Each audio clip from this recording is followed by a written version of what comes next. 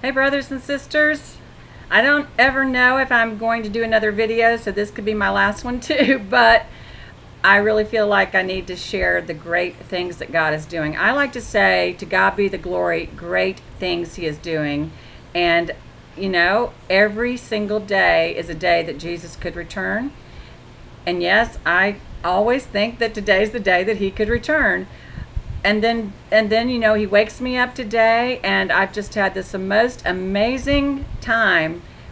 I went down to a hospital that I don't normally go to, and God orchestrated that I was going to be there by myself, which is wonderful for me.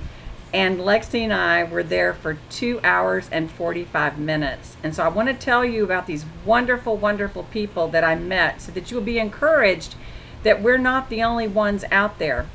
I also had on the 21st, I think, I got, you know, I'm a numbers nut, and so I get messages in the numbers, in the Strongs. So they're really, you know, I can't give all that God is showing me, but I want to give God the glory.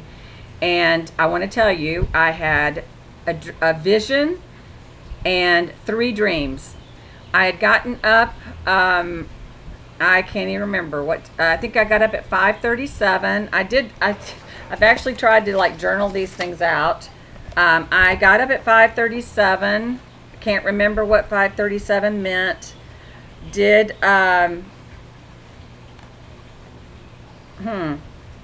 Oh, I got up at 5:37.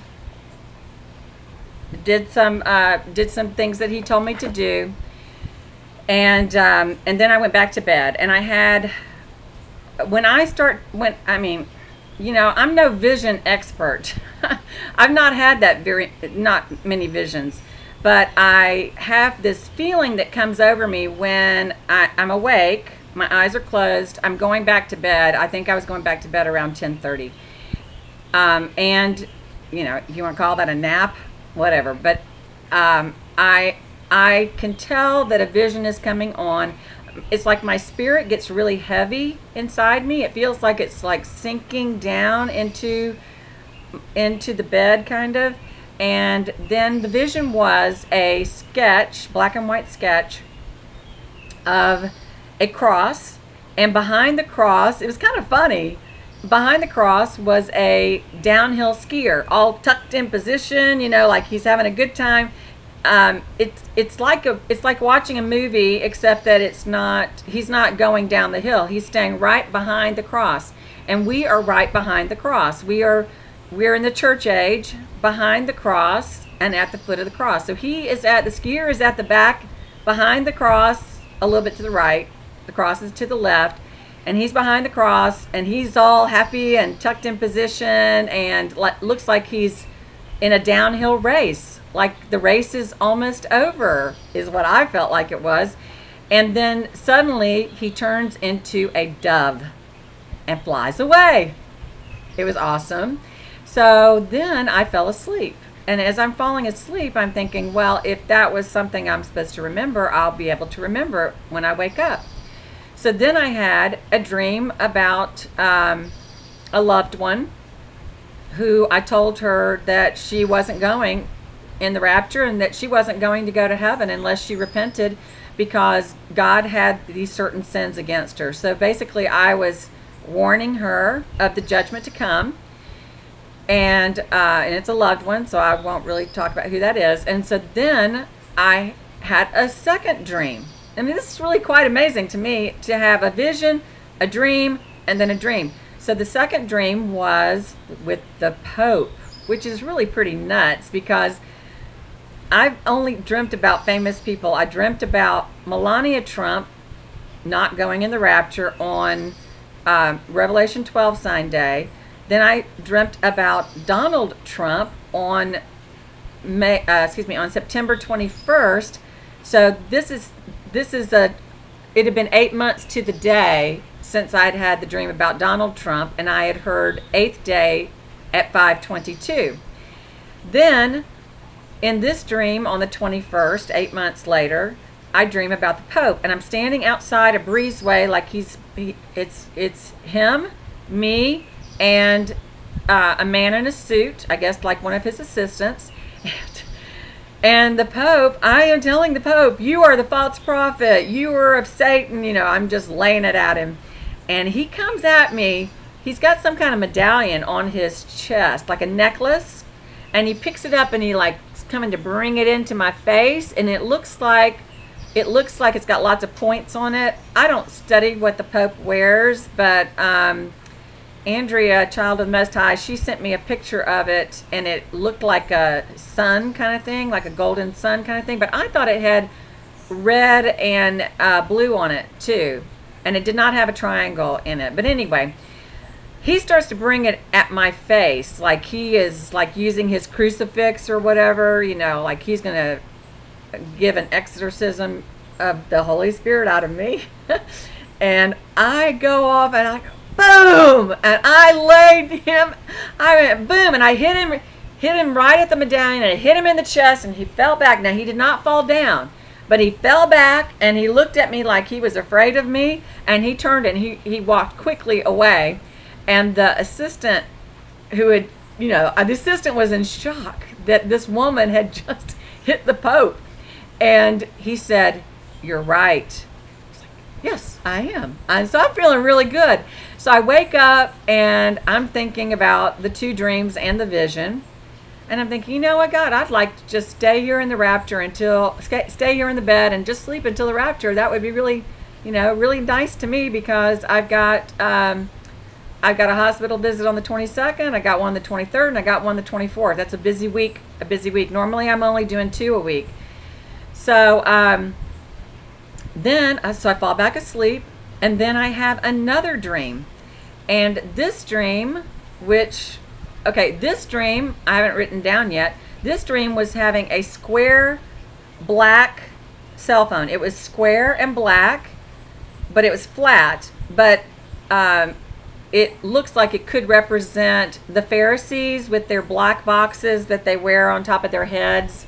I believe that holds the 10 Commandments, or maybe it holds all of the Mosaic Law.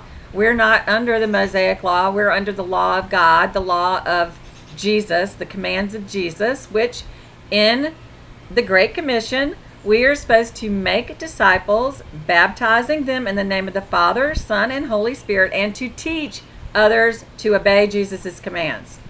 So if anybody's not doing that, then they're not obeying the gospel. They're not preaching the gospel, because that's what we're supposed to do. We're supposed to preach the gospel and do this because that's what our marching orders are from our commander and master, the Lord Jesus Christ. So anyway, in this dream, I have my husband's cell phone. It's got a problem. It needs repair, and it's a flat black square. And I get a phone call. I'm responsible for getting it repaired, and which is a normal thing that a wife would do.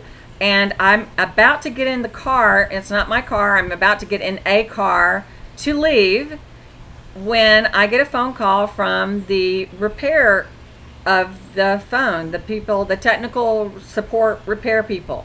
And it's an older man. I can tell he sounds like a very nice older man. So then he says, I need to know what your phone number is, which I gave it to him.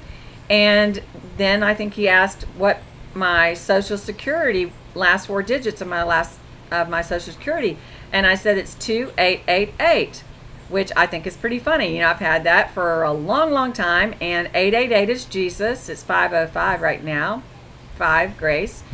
I gave him my social, and 888. In fact, I mean, I see a lot of 888s. That means Jesus Christ. So then 2888 is like going to Jesus Christ. And then he says, okay, like the third question I need to ask you is, have you ever been divorced? And I said, well, I laughed. In the dream, I laughed. And I'm like, well, yeah, I'm divorced, but I'm still married. And anyway, in the dream, I'm telling the guy over the phone, correct doctrine, that I am keeping my vows till death do us part, because I made those vows in front of people, my husband and God, and I care very much about obeying God.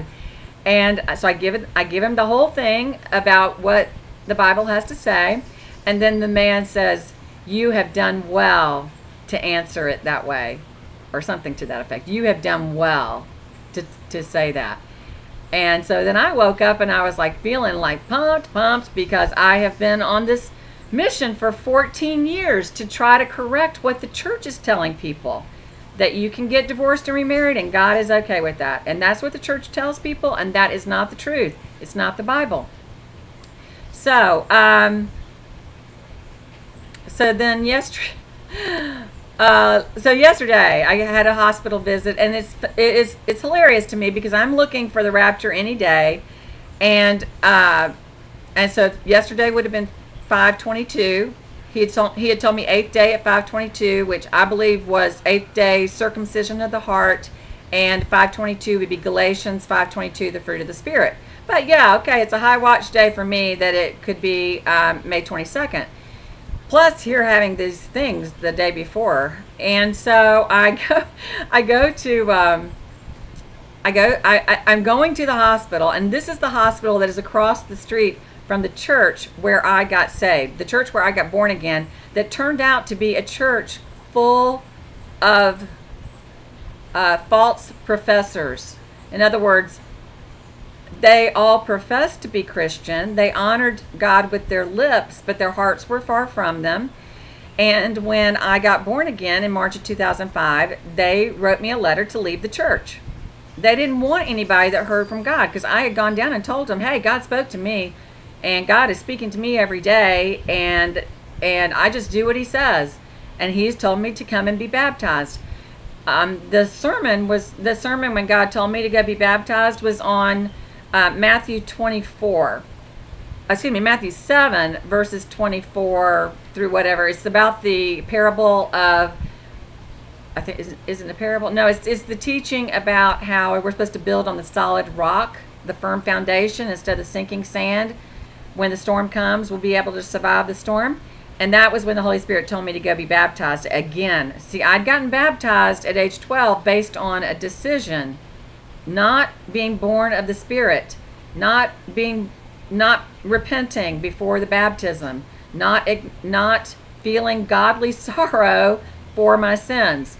So I did end up later on, I ended up getting baptized. But anyway, at this church is the church where they had allowed my husband to be a deacon, 40 people in the church, and this is a Baptist church, and like 40 people knew that it was going on. And when I had told the pastor, the head pastor did not know, but when I did, he asked me if I would take him and his wife out to lunch. And so I took them out to lunch expecting him to pray for me, which he didn't do. And then he expected me to pay the bill. And then this is the same man that his wife and I and my husband had taught the newlywed class for years at this church about marriage. That's what we had done. So the man was loyal to my husband with the money instead of being loyal to the Word of God and doing what the Bible had to say, which is 1 Corinthians 5. I've got it open to it because it just keeps on coming up. Because this is the same thing as anybody on YouTube. If anybody's on YouTube that says that they are a believer, we are not to associate with anyone who indulges in sexual sin. Not talking about the unbelievers who indulge in sexual sin, or greedy, or cheat people, or worship idols. You would have to leave the world to avoid people like that. I meant that you are not to associate with anyone who claims to be a believer, yet indulges in sexual sin, or is greedy, or worships idols. And worshiping idols is fake Jesuses, or is abusive with their words. They're abusive. They spit on you and in their words. Their words are wicked against you. While they're claiming to be a believer, they don't have the fruit of the Spirit of self-control to control what comes out of their mouth, right? They don't have their tongue controlled. So they're abusive, or is a drunkard, or cheats people, cheating people out of money. I mean, that's the thing. Goose 777, I really love that brother, and he was wanting to get some help for another guy on YouTube, but and he was saying I wasn't being compassionate. But I have given so much money. I have given so much money to people on YouTube, on people, you know, that God would send me to, like, you know, hey, go to that person that lives behind you and go give them money so that they can get a divorce, for instance. I gave a woman $5,000. She had no money and she needed to get a divorce to get out of her remarriage adultery. And I gave her $5,000. This Michael Mutaskas or whatever on YouTube, I gave him $3,500, and then afterwards find out that he believes in reincarnation and in earth angels. So, you know, I gave Todd at It Is Finished, I gave him over $700. The thing is, people take advantage. They are cheating me. They're cheating me while they're claiming to be a believer. They are cheating me out of my money. They're cheating me out of my money, and it's not my money. It's God's money. But look, this is like cheating a widow out of money, because I'm like a widow. I am dependent. I'm dependent, and I'm really, in a way, I'm worse off than a widow, because a widow could go and get remarried, but I can't, because that's what the Bible says. And so someone to cheat me out of my money and to be using it for ungodly things while claiming to be a believer, I'm supposed to break off the fellowship. And it says don't even eat with such people.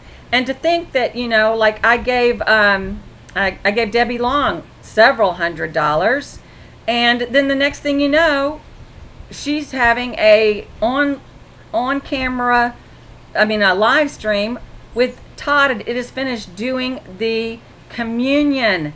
The adulterer doing the communion. You know, I could name a lot of names. And I really, I'm not here to rant about it, but it says, it isn't my responsibility to judge outsiders, but it is certainly your responsibility to judge those inside the church who are sinning. God will judge those on the outside, but as the scriptures say, you must remove the evil person from among you. It comes up constantly, and this is why I've been dealing with this for 14 years, because I tried to get the church to do it for my husband, for the good of his soul, so that he wouldn't go to hell. And the Baptist church wouldn't do it. Then I went to Andy Stanley's non-denominational church. He wouldn't do it. I met with Andy Stanley twice. Andy said, you don't think that God is really angry with your husband, do you? And I said, listen, Andy, God is angry with the wicked every day. That's what the Bible says. Andy would not even allow me to open the Bible in the meeting. I met with him twice, 2.5 hours both times. And he was like, God's never spoken to me, and you're not going to open the Bible. And I said, okay, I'm not going to open the Bible, but guess what? The Bible's coming out of my mouth. And I gave him the scriptures, and he's like, you are so spiritual. I mean, seriously, big problem there. Even though I did get baptized there, and I was there for 6 years, basically God would tell me what chair to sit in and to take a Bible, and then after Andy preached his false gospel and his false teaching, then I would tell the person next to me, listen, this is what the Bible really says. And I did have the time where I walked in late after God had told me that Clint was an adulterer, and I said, okay, God, I'm going to pray for him. And I walked in, you know, there are like 2,000 or 3,000 people on either side of the sanctuary, it's not a sanctuary, of the church. And there's like 2 different sides, and I walk in the dark, and when the lights come on, I am sitting next to Clint the adulterer. And the sermon was on Noah, and I said, God, this isn't going to go well if you think that I as a woman am going to rebuke a man. And God said, I can't find a man here to do it. And I said, okay, I'm your woman. I will do it.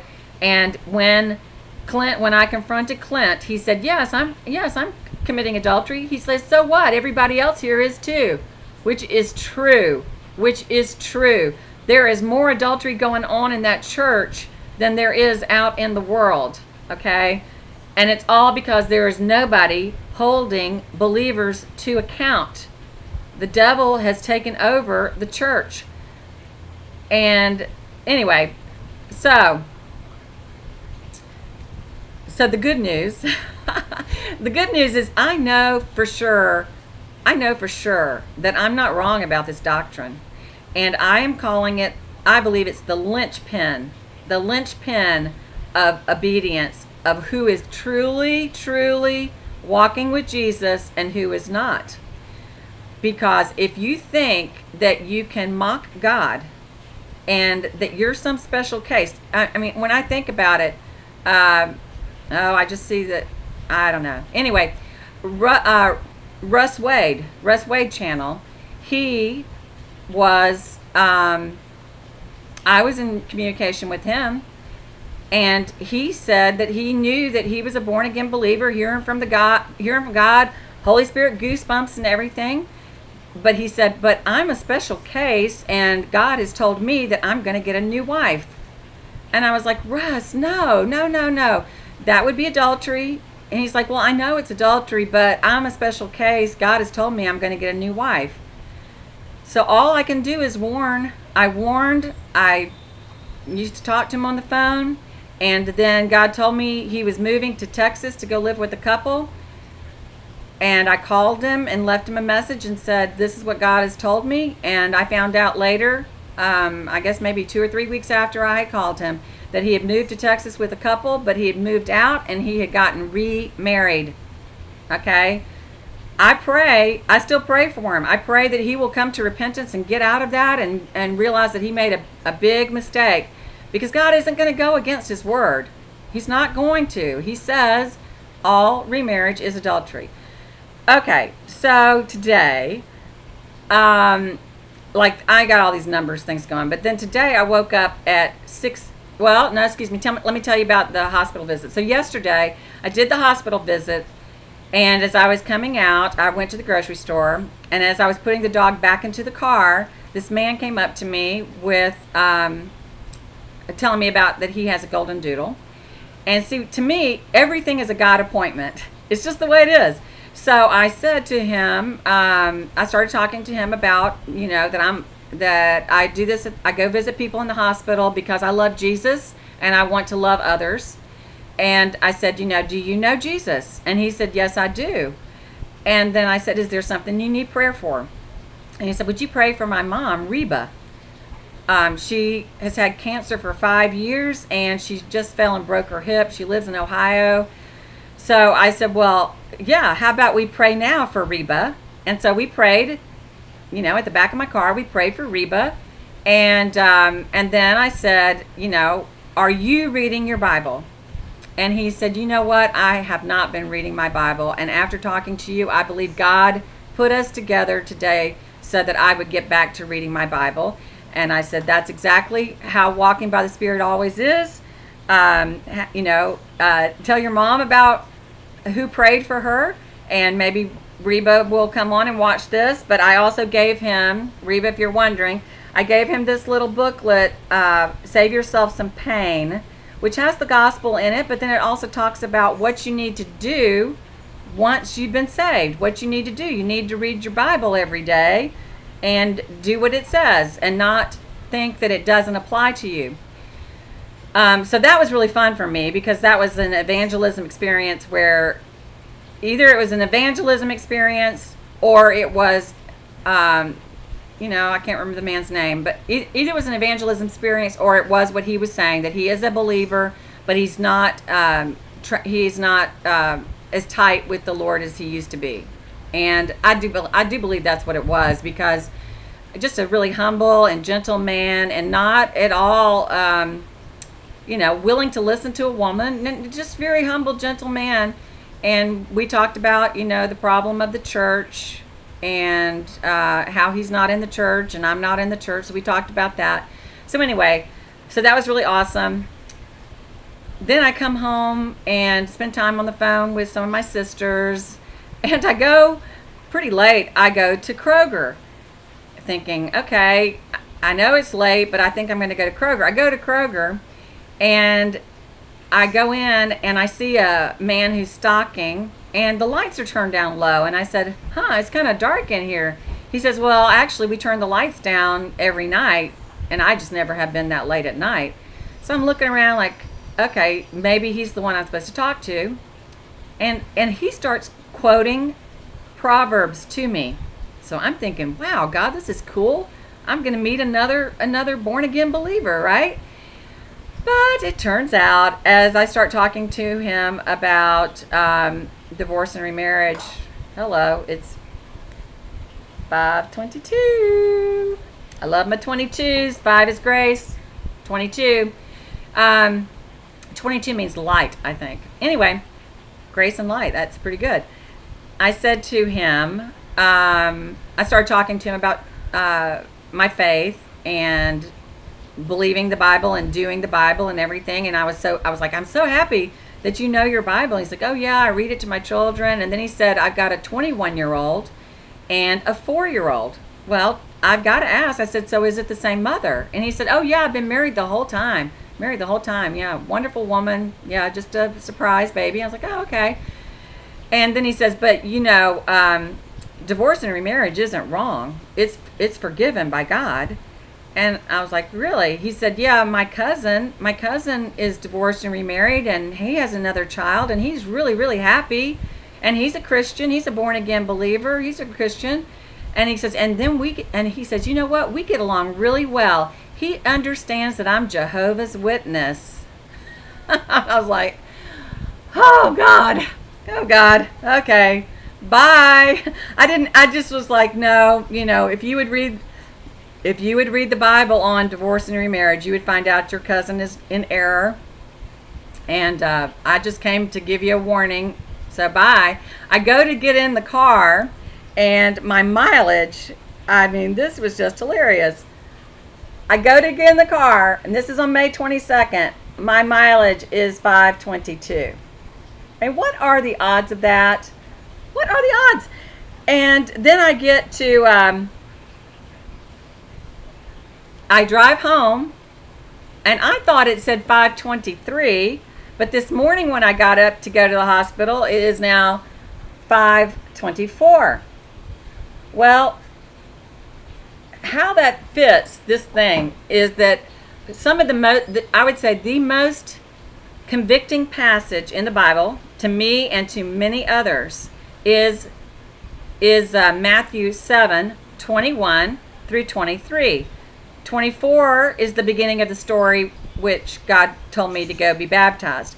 But Matthew 7:21 through 23 is very convicting for those who have eyes to see and ears to hear, because it says, only those who obey the will of my Father will enter heaven. Only those who obey the will of my Father, not your will, but God's will. And many will say, well, Lord, I was doing YouTube channels. I was looking for the rapture. I was singing in choir. I was teaching the Bible. I was in ministry. You know, I was getting all these donations and doing things with God's money and all of this, you know. And then in verse 23, he says, go away, I never knew you, you who continued in your iniquity or your lawlessness or your sin. It doesn't matter if you think you know God. It matters whether Jesus knows you. That's what it says. And then in John 3:36, if you read that in a lot of different translations, it's really not very good. It's not very correct in the King James Version. It's a verse that you really need to study. And if you look at it in the interlinear, it does say to obey. But basically, in the other translations, it says you must believe on the Son in order to have eternal life. And then it says, but if you don't trust and obey, basically, in the Son, you are under the wrath of God. You're under the wrath of God. It doesn't matter if you believe if you don't obey. So that's why this, it's the old standard trust and obey, for there's no other way song is a very good thing to think. It doesn't matter, even if you know what the Bible has to say about divorce and remarriage, which is a very narrow thing, I know. But if you know it and you don't practice it, then you're not obeying God's word.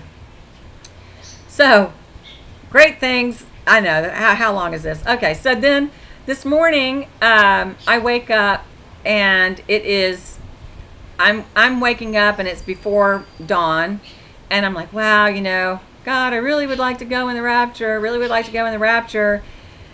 And yeah, and so I'm just like, I really would like to go in the rapture. The 22nd's over. It could be the 23rd. It could be the 24th. It could be the 25th. It could be any day.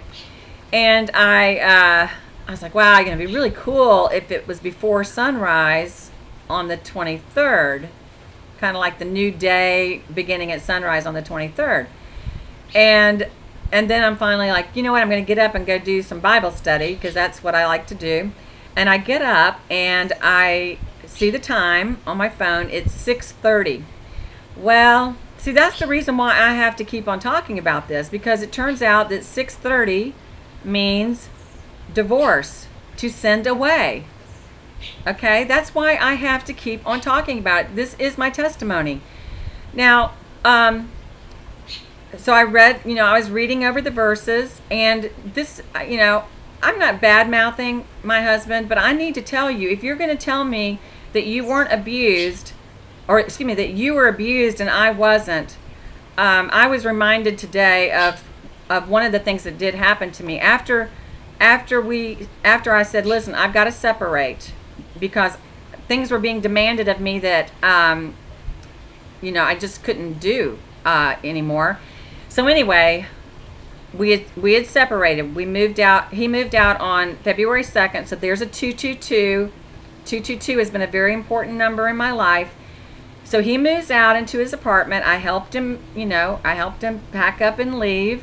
And it was supposed to be a time for us to both seek the Lord, because we both thought we were Christians.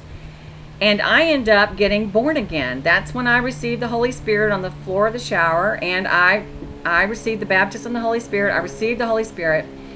And then we were going to go out on a date. So we go out on a very nice date, and I'm excited because I'm thinking, God's going to save my husband too, and everything is going to be wrapped up in this nice, beautiful package. Everything's going to be wonderful. And as we were driving home on the expressway, going, I don't know, 55, I don't know what the speed limit was. He started telling me that when we got home, that when he would go to drop me off at home, that he was coming in to have sex with me. And this was so abusive to me, and the fact that I did not fear dying, I opened up the car door on the speeding car. And if it weren't that the car was going as fast as it was, where the wind was pushing the door, or if by some thing that somehow that Satan had wanted me dead, or God wanted me dead, I would have fallen out and died on the road. But it turned out that when I told him how serious I was, that he wasn't going to be doing that, I opened the door to try to climb out of the car, and he ended up pulling over, and I got out of the car. Now here I'm wearing my dress clothes with my heels, and I start walking home. I'm starting to walk home on not a sidewalk, but in the road, and I'm like wobbly and all of this stuff. And he's claiming that I'm drunk and crazy. Who is walking on the side of the road in heels, drunk and crazy? I wasn't. It was, and he ended up calling his sister and having, I'm yelling as I'm walking down the thing. No, you will not do that to me. And I'm yelling. I'm yelling. And then it turns out he calls my mom, and my mom comes and gets me. But I had walked a long way. So, and I'm just giving one example of abuse. I'm not going to go into all the details, but abuse in the Bible, if you are being abused, your option is to separate and to remain single, or else be reconciled. It is 1 Corinthians 7, verse 10 and 11, straight from the Lord. So, you know, since I wake up and the number is 6:30 and that is what it's about, that's why I'm here talking about it again, because I don't want anybody to miss the rapture. I want everybody to understand how serious God is about this. And then I go, wow, okay, God, here I am. I'm still on this, you know, battle, on the front lines in this battle for your covenant of marriage. And then I go to see what time the sunrise is, and it is 6:31, a minute after the time that I had awakened as I was thinking about it. So I can't even remember what the 6:31 is. Anyway, then I go to the hospital, and I just had a wonderful time. So I'm going to try to tell you about some wonderful, wonderful people that I met. Now, as I'm going to the hospital, I sang, I love you, Lord, and I lift my voice to worship. I didn't have my eyes closed because I was driving. Worship you, oh my soul, rejoice. Take joy, my King, in what you hear. May it be a sweet, sweet sound in your ear. Okay, so so the Lord had told me that I needed to start asking for his favor, And it turned out that the scriptures of 2 Thessalonians, I want to say it's 2 Thessalonians 2, verses 16 and 17 have favor in them, I believe. But this was after he had told me about the favor. So I was praying for him to give me favor as I was going into this hospital situation. And he always shows up. He is very good. So the first man that I spoke to, I'm just so blessed by these people. First man that I spoke to, he's got a new golden doodle puppy. His arms are all punctured from baby teeth marks of the puppy, and they named the puppy Georgia. And here he's a cancer patient, okay? And they named the puppy Georgia, and I'm like, hey, you know what? I'm a 10th generation Georgian, and that's really cool. So I started talking to him. He was he never got PTSD, but he was telling me my dad had he was a raging alcoholic, terrible PTSD. And it wasn't until I served in the Army myself that I realized, and he had been on all kinds of duties. This man had 40 years in the Army on all different kinds of assignments. And he says it wasn't until I got in the Army myself that I realized why my dad, he was not a mean man. It was that the alcoholism was because he had PTSD. And then he told me the most amazing thing. He said, my dad was at Pearl Harbor. My dad was at Pearl Harbor, and he saw horrendous things happen that day, and he never got over it. And then, you know, for himself to be in the military, and, you know, it's like he is so positive. He's just so positive. I mean, I know he's a believer. Because he's just like, well, you know, this cancer is just what it is. It's not, you know, if it's my last day, it's my last day. I don't live clinging to my life. So just a really wonderful man. I'm just so excited. Then I go up to the second floor where I'm supposed to visit, and I see a woman and her daughter in the hallway. Have an incredible visit with them. And the lady looks at me and she says something about, I believe in the power of prayer. Just like that. Just now, I am wearing a cross. And Christian women in Atlanta, we wear makeup and jewelry and crosses. But she brought it up, and so I had a wonderful time talking with her. Then I go in to visit some of the patients, and one of the men there, sweet man, loves the dog, and you know, Lexi's having a great time. I mean, I was there for 2 hours and 45 minutes, right? This man had I don't know how many heart surgeries, but he said he has 21 stents. And he was supposed to be having heart surgery today. He has an aneurysm on his heart, but at least it's not an aneurysm in his brain, because that would kill him immediately. and so this is something they're going to be able to operate on. But at 4, he said it was, I think he said at 4:03 this morning, they found out that I suddenly got pneumonia, so my surgery's been my surgery has been delayed. But a positive man. His wife is in there. Her name was Robbie. His name was Alan. So pray for Robbie and Alan. And just a really, really positive man. I'm so blessed by that. I go to see some other patients. The whole thing, it's like everybody is a blessing to me, and it's just wonderful. So then I go into the waiting room where the the family members are. So I'm walking to different families. And the reason why I want to tell you this is I end up meeting this family, and the woman's name is Wanda. And she starts talking about the power of prayer. And I said, oh yeah, I pray on the way down here. I pray on the way back. I pray for everybody I'm going to meet, and I pray for everybody that I've met. And then she says, well, the prayer of the righteous availeth much. And I said, listen, I'm not supposed to be sitting here talking that much about my faith, but I don't care. And we ended up having this incredible conversation. And the amazing thing was, the last number that I had looked at before I went to the hospital was 490. I think it was 490. I'd looked at 409, which means murderer, manslayer. And I can't remember what it means in the Hebrew. And I had looked at 490, which means widow. Well, it turns out that, so here I had the divorce and I had the widow, right, in the same day. A widow can get remarried. That's why, I know that. That's the kind of remarriage that God allows. It turns out Wanda is telling me that the woman that's in the surgery is her stepdaughter, and I'm like, uh-oh. And she says, listen, this is a crazy story. I lost my husband, I think she said in 2007. I lost my husband. He died. And this man, who is now my husband, his wife died, and we've been remarried to each other for 9 years. And it turns out that my husband and his wife were first cousins. Is that not amazing? And there I am sitting there talking with her about divorce and remarriage, about church.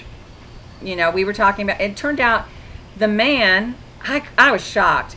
I thought he looked like about 75. She said he's 88 years old. He looked great.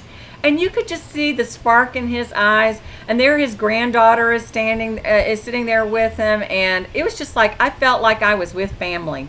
And the man told me that Wanda told me, the man's son was a Methodist pastor.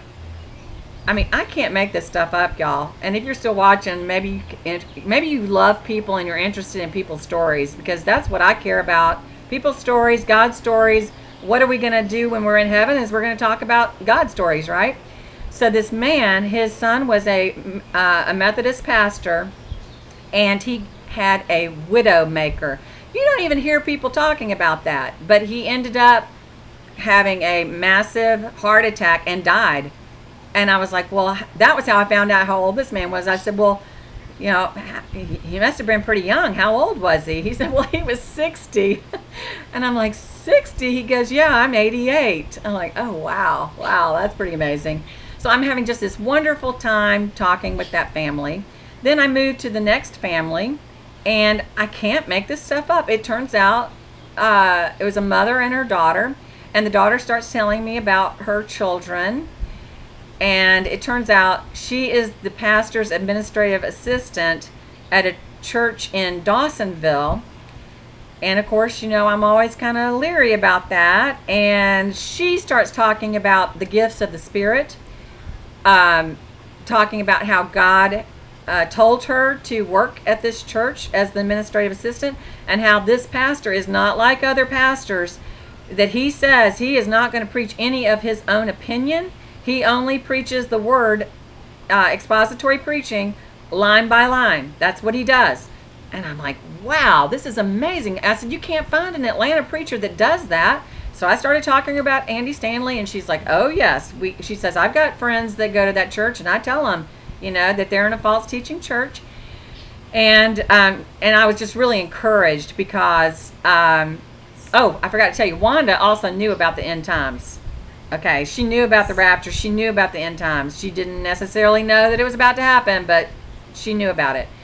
And then Heather was saying, that this preacher, this pastor, actually, she said, in the different spiritual gifts, she said he has the gift of teaching. He is a teacher. It's not a preacher. It's a teacher, and that's the kind of church that God told her to be in.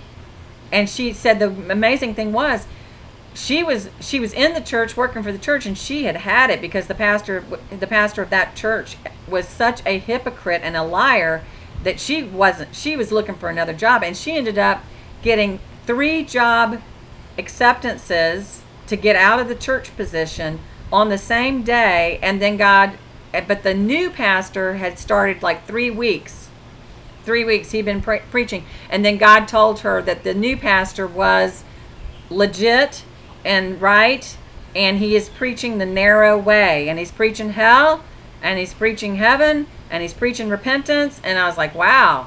So I'm going to be checking out, I got the church's name, and I'm going to be checking out their sermons on their website. She said that they were thinking about starting to get a Bible app so that his sermons would be able to go out. And he had just preached on Ecclesiastes, which is very interesting to me because you don't hear a lot of preachers preaching on that. So anyway, that was just awesome. I was feeling really, really good. And the whole thing is that I'm not disappointed. It's like he keeps showing me I'm in his will, and I'm encouraging others. And I even told Heather as I was leaving, I was like, this time, I'm standing up almost this whole 2 hours and 45 minutes, almost. And I said, listen, I love doing this because I love how God puts me in touch with other believers. And they really are out there. They really are. And if you ask for God's favor, he will show you. And yes, I know I'm in the Bible Belt, right? But there are a whole lot of people in the Bible Belt who are not truly born-again Christians. So, let's see. Oh, and then it was funny. I was coming back. When I got home, I took a picture of the odometer again. And, I've got so many screenshots. I could do numbers videos all day long. I could do, when I first got on to go to the hospital, it turned out that the phone number of the truck in front of me had a 7, a 222, and an 8, and a 22, and an 8. I could just do all this stuff. But when I got home, my odometer was 553. So 166, 553, 5 double grace, 3 the Trinity. But when I went to see, I was like, I can't remember when I even did the last video. And it turned out when I did the last video, it had 353 views. So there was the 5 and the 5 and 3 and all that. And I love the numbers. And I know a few of y'all do too. And let's see if there's anything else. I just want to make sure that I talked about everything I was supposed to talk about. Let me check my screenshots just to make sure. Oh, when I came, thank you, God. When I came out of the hospital, okay, so here I had looked up, whoops, come on, adjust, camera, adjust. Are you going to adjust? Okay, there it is. See, this is the number that I'd looked up in Strong's right before I went to the hospital, a widow. So here a widow and a widower had married each other when they had been married to first cousins. And then, come on, can you do it? And when I came out of the hospital, my mileage was 166,539, and I looked up I looked up 539, and it means to confirm, support, and just pause it here if you want to do some work on this number and look at that. Believed, believes, established, firm, fulfilled, all assurance, Isn't that just a wonderful number? Trustworthy. Just a wonderful number. And I thank God for it. I thank God for it. So God bless you. You know, do some Bible study. Do some Bible study and do some Strongs if that's a good way for you to do Bible. And just acknowledge Him with everything you know, it doesn't take too much to say to somebody, hey, can I pray for you? And see where it goes. See where it goes. We still have things to do, it seems. So God bless you. I love you. And be strong and courageous. Okay? Bye-bye.